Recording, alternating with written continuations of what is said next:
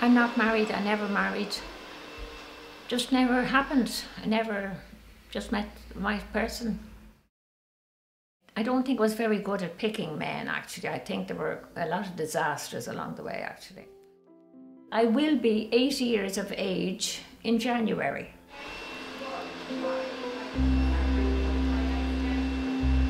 Parties, there were quite a lot of parties in those days, yeah, so we were always seemed to be partying. I took a smoke one time, just a bit of pot, just to see what it was like. But it didn't really have, I didn't think it had any effect on me, but I never really tried it again.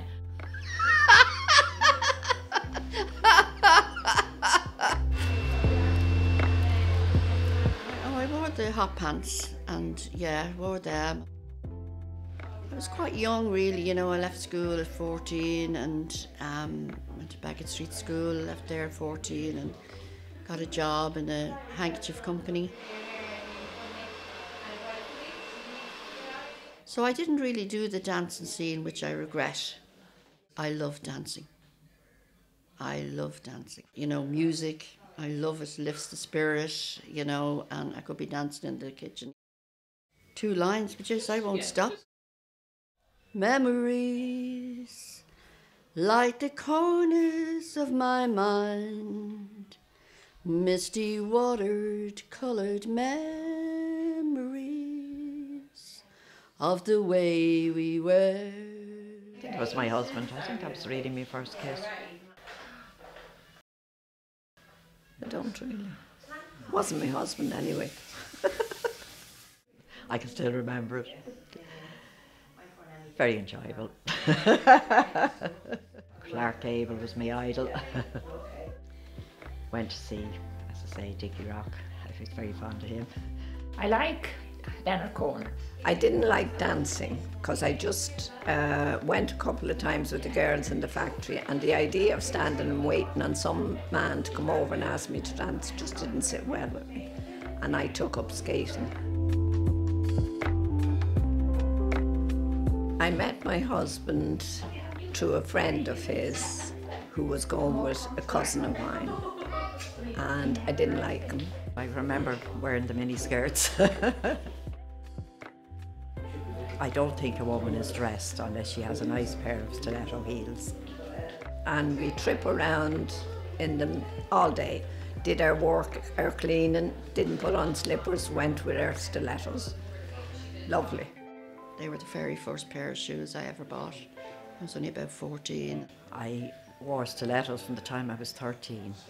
I remember getting, going to Miss Selfridge and getting blue bell bottoms with a yellow duffel coat. The saddest day of my life was my brother died there 6 years ago from esophagus cancer. And the following year, unfortunately, I lost my sister. That's only 11 months between us.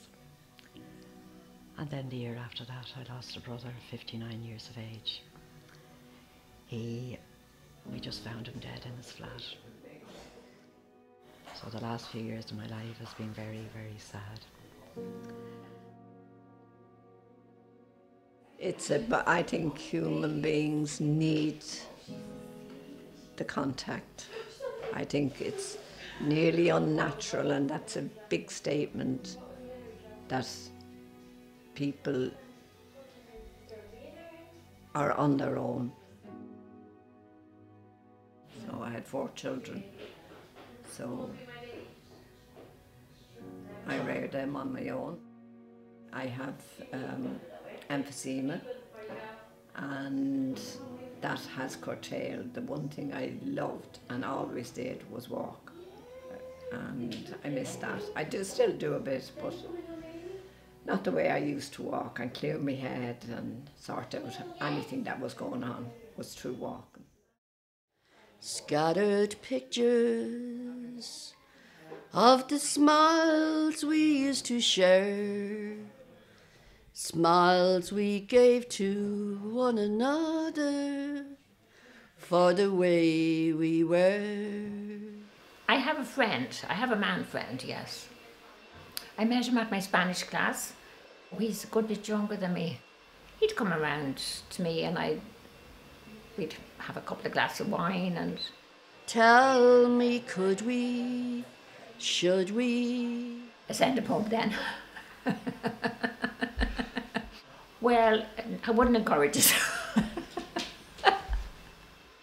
I had 2 aunts in America, and now and again they'd send home parcels. And Mammy got this beautiful watch, diamonds all on it. And of course, Vivian loved the watch, and I took it out of the press one day and wore it to school. And must have been coming home across the park. I lost the watch. But you know what? My mother died and I never even told her that I'd done that. I couldn't tell her. Mitched from school, went to St. Anne's, 2 others and myself from the choir. It was lashing rain and I got pneumonia.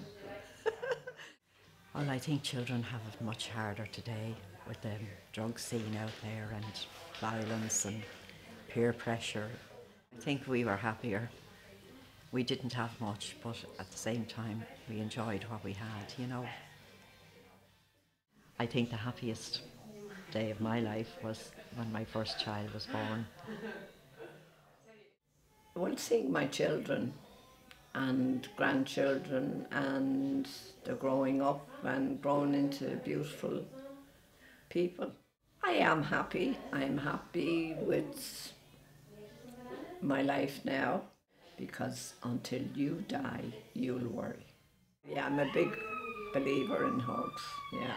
Seeing my family happy and contented, that's what really makes me happy. It's good to be able to laugh, I suppose. To forget, and it's the laughter whenever we remember the way we were.